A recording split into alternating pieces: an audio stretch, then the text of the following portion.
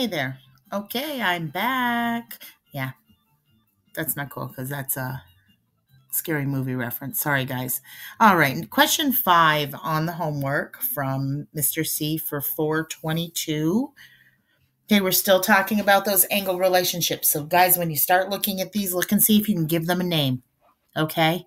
There are two horizontal lines parallel to each other. The third line intersects them. You got two parallel lines cut by a transversal. The pictures look like some version of this every single time, so you can assume those relationships.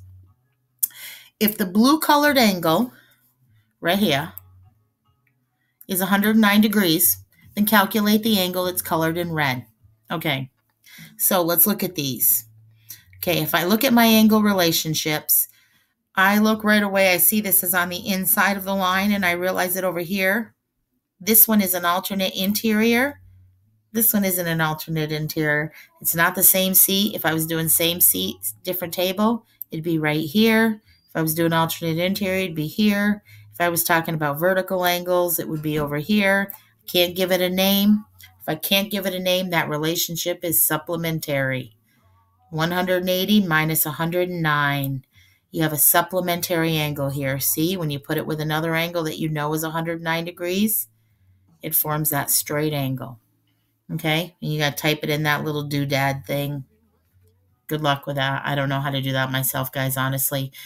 If you are struggling with that, though, let me know, and I will figure it out and help you out. Okay, number 6.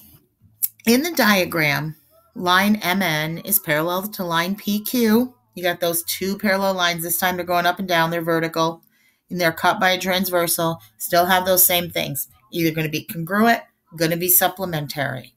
Okay, find the following angle measures. Let's see what we know. We know that this angle right here is 137 degrees. So we can find another piece of information right away. If those angles aren't 137 degrees, well, they're going to be 137, like this one's going to be 137 because that's a vertical angle. This one over here, that's going to be 137 because that's my alternate interior. This one's going to be 137 because I can say it's corresponding with this angle. I can say it's vertical to this angle. Or I can say it's an alternate exterior with this one. Now, all of those have some sort of relationship you can talk about. You can give it a special name. They're all congruent to each other. The rest of those angles are going to be supplementary to those angles we just did there in blue. I'm going to use green this time. 180 minus 137 gives me 43. When we do our big old, grab your calculator, guys. So any angle that's not 140 or 137 is 43. And all of those angles too, guys, they have relationships to each other. 7 and this one across from it, they're vertical. These two, alternate interior. These two, alternate exterior. These two, corresponding. So their angles are all going to be related. I like the colors because it shows you that you only have two relationships and you can only have two possible answers. So take a look at this. Think about it. If it's in blue, it's 137. If it's in green, it's 43. That's all there is to it. Okay, now here's where we move into using two things we already know how to do, or we're learning how to do, and something we already know how to do. We're now going to take the angle relationships we've learned about. We're going to combine it with algebra that we already know how to do, and we're going to use those two things together. So this is two lines. So there's only one kind of relationship between those two angles. Okay? You're going to solve for z in this figure. When we look at this figure, these two angles are across each other from this central point. Remember, when we do vocabulary, the central point is called the vertex. So these are vertical angles. Oh, I gotta get my clicker back on. There we go. Vertical angles are congruent. Okay? Vertical angles are the same size. So, In order to find out, it asks us to solve for z. In order to solve for z, all we have to do is set up an equation that says that this angle here is equal to this angle here, because congruent means they're equal. So I'm going to set up my equation. 78 is equal to 5x minus 2. And then I'm going to solve for x. Oh, it's z. I used x. Sorry.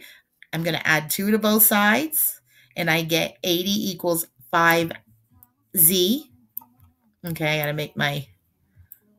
Oh, I can get rid of it now. Okay.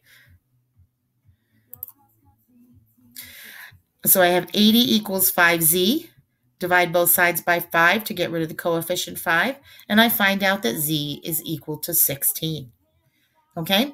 So the first thing we're going to do in each of these problems going forward is to figure out the relationship between the angles. And then once I know the relationship, I'm either going to set those two values in those angles up equal to each other, or I'm going to add them together and make them equal to 180. Okay, so that's how we're going to go through these problems. We'll do one more on this slide, and then I'm going to move on and do it to the next one, so it's another short one. You don't have to do it all at once. Okay, so use the relationship between the angles to find the value of x. Okay, I'm going to go back. I'm going to go to my drawing tool because I love my drawing tool. Okay, I got this time. I'm going to draw my rectangles. Here's one rectangle. Here's my other rectangle. There's my seats at the table. I'm going to change color here. Somebody's sitting right there. He's sitting right there. Somebody else sitting right there at that seat. Okay, they're sitting at the same seat at a different table. When we talk about those terms, same seat, different table, we are talking about, whoops, I got to erase that, I guess. We are talking about congruent angle or corresponding angles. Corresponding angles are congruent. So to solve this problem, we're going to set the two terms that we have here up equal to each other. We have 102 for the measure of this angle, and we have x plus 15 for the measure of the lower angle. 102 is equal to x plus 15. I'm going to solve just like I was doing any other algebra problem. I don't have a variable on both sides. I need to get rid of that constant by itself, subtract 15 from both sides, and I end up with x equal to 87. So the algebra we're doing is just the same algebra we've been practicing. You use the algebra rules, and what we're doing now is we're just using that and practicing using our angle relationships. Okay? So I'm going to stop this video, pick up with the third one. We have 4 more problems that are like this. If you don't need it, great, because just keep practicing the vocabulary and do your algebra. But if you need help with those last 4 questions, just go to the third video.